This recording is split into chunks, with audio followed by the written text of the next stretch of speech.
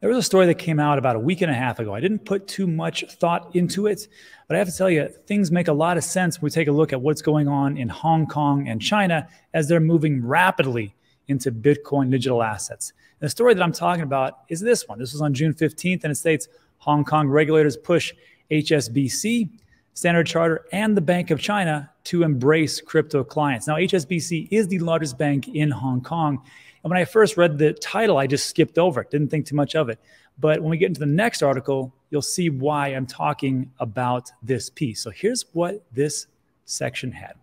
Hong Kong's banking regulator, the Hong Kong Monetary Authority, or HKMA, is applying pressure on HSBC, Standard Chartered, and Bank of China. You have to understand something. This is very important.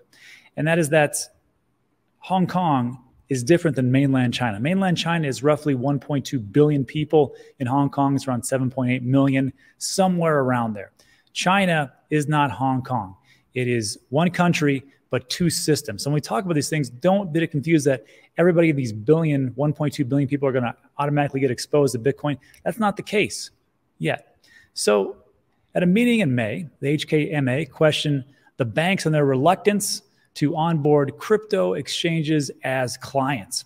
In a letter dated April 27th, seen by the Financial Times, the HKMA stated that due diligence on potential customers should not create undue burdens, particularly for those setting up an office in Hong Kong to look for the opportunities here. Basically, what they're saying is stop dragging your feet, just greenlight these people. Let's pull everybody in while America is falling flat in its face with this guy named Gary Gensler, who can't approve anything.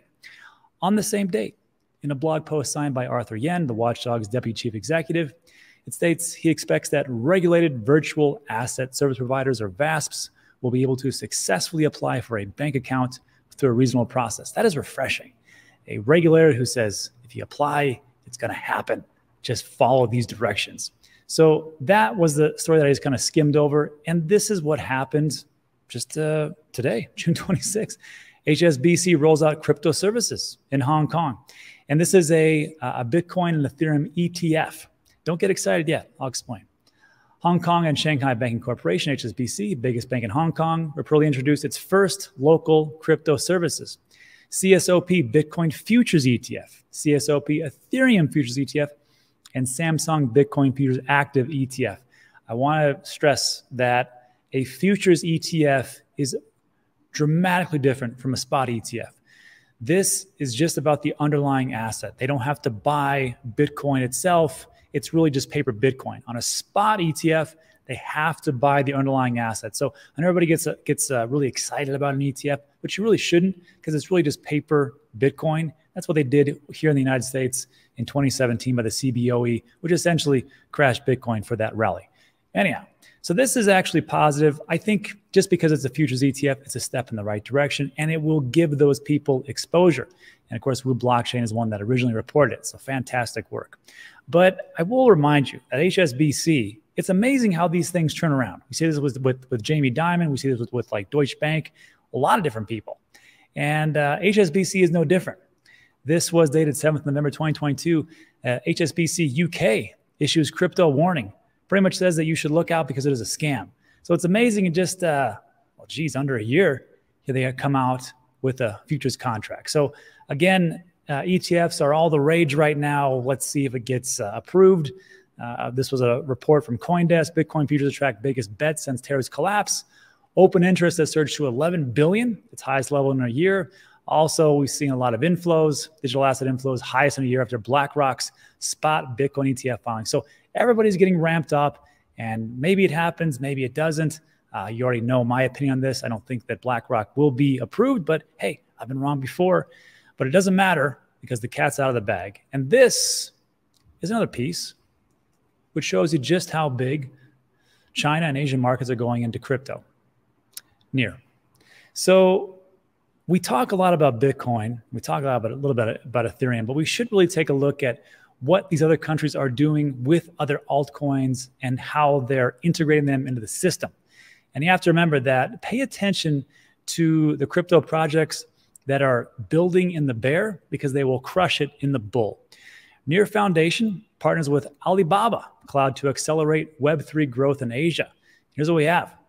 Partnership grants Near Foundation access to Alibaba Cloud's developer ecosystem across Asia and Middle East in a bid to attract more developers. So if you don't know, Alibaba is a massive company and is located in China.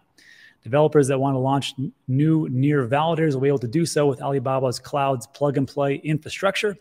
This comes as Alibaba recently announced the hiring of its new chairman, Joseph Tsai, who has been an active Web3 investor and has signed multiple deals with crypto-related entities. The Near Foundation Alibaba Cloud partnership is an important one as we continue to support Web3 developers to explore opportunities. It's also significant for developers and validators in the Asian markets as they can leverage Alibaba Cloud's comprehensive infrastructure in Asia. And when I read these types of stories, it gets me excited because I know we're going in the right direction.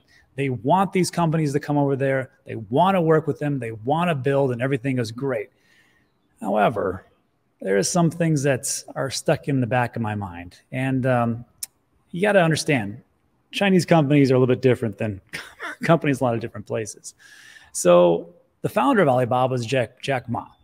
And Jack Ma, he had an issue with a lot of things that were going on in China, and he became very outspoken. And when that happened, this was just a year and a half ago, he seemed to disappear. And it's not just Jack Ma. There's a bunch of different Chinese billionaires that keep vanishing.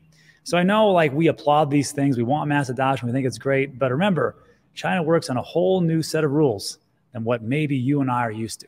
Anyhow, let me know what you think about that in the comment section. And then also to talk about more or different parts of what is happening in the altcoin space, Algorand. Algorand partners with DWF Labs in a $50 million deal. Again, pay attention to the ones that are building the bear. This partnership aims to help support and grow development funding, DeFi, art and music, gaming, oracles, and bridges and infrastructure. And just so you know, before we go on, I am super biased on this channel. Like I don't usually talk about things I don't own. So I talk a lot about Bitcoin and Ethereum, and you better believe I own Near, and you better believe I own Algorand because I'm talking about it. So don't be disillusioned and think that, oh, this is a nice, I'm just talking about these random things. No, it's because I own it. So Algorand, again, looking pretty good. I thought about this part where it says DeFi, art, music, gaming, oracles, and bridges. And I thought to myself, because I invested into it, I had forgotten what the transactions, the cost was. Because if you've ever dealt with Ethereum, you know transaction costs are high. And if you ever dealt with Bitcoin during the bull runs, you know those costs are actually very high as well. So I took a look at Algorand, and on its website itself, it says the transaction fee is 0.0001. Wouldn't that be nice if you could do that on the Ethereum blockchain? Well, you can't. So that's why Algorand, it says current activity transaction per second, only 8. Remember, they're not really using too much, so hopefully that'll be a little bit better. But then to dig into it, you take a look at the fees. It states on the website, but this is from developer.algorand.org.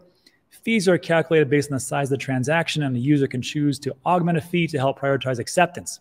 And you can pay higher to get things faster into a block when network traffic is high and blocks are consistently full. But it did state here, right here, 0.001 algos. So I don't think it's that much different. I mean, we're talking a little bit, but it's still way cheaper than what it is. And just so you know, I like Algorand. I like what they're doing. Stephen McCauley, he's one of the forefathers of cryptography. And it's not just me that is investing in Algorand. There's a guy named Anthony Scaramucci. When I interviewed him, we were talking about different investor mindset. He let loose that his company had invested $250 million into Algorand. So they believe they did their due diligence, and they think it's going to be a heck of a winner. But I will tell you this. Don't just go out and invest in anything because some guy says it on YouTube, is talking to his computer, or a guy named Anthony Scaramucci. Anthony Scaramucci also does due diligence in his whole organization, and they invested into FTX. So take it with a grain of salt. Anyhow, let me know what you think about that in the comment section. And then to finish up, I just want to make 2 mentions here. One is that here's a security tip for you. I found this out today.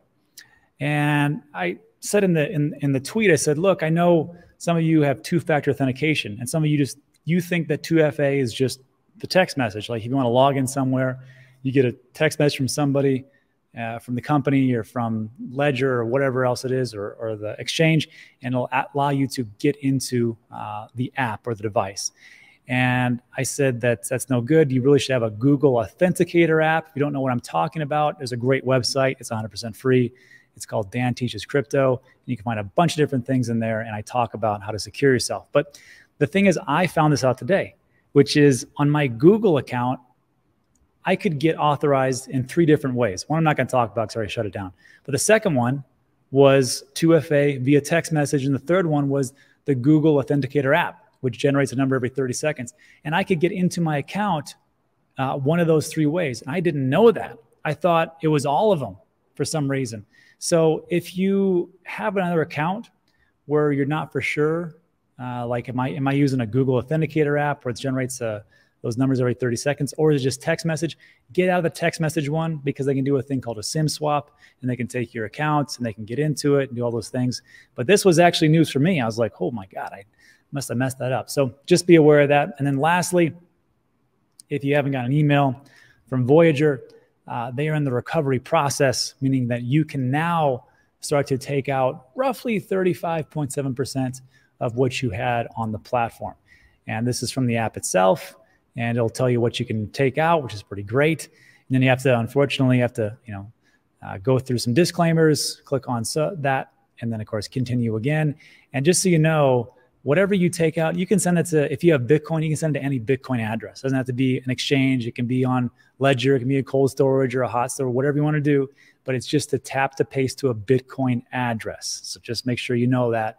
And that is available for up to 35.7%. Some things I've noted that people have told me, they said that sometimes it doesn't work because their app is outdated. So they have to either update the app, or like me, I had to delete it and then reinstall it on my phone, and everything just worked just fine. So that is that. So, I mean, I guess take the win, right? And out of all these things, at least we got one of these guys to give us some of our funds back. But I will tell you, it is a learning experience. And all these guys are very slick. They're either incompetent or they're just thieves. And I'm glad this is going to be behind us. But that's it for today. So look, if you like today's video, give it a thumbs up. Consider subscribing. Everything I talk about is time sensitive. I don't care who you subscribe to. Just make sure you get your news from somebody, because this is not a set it and forget it. But that's it. Thanks so much. I do appreciate you, and I'll see you on the next one.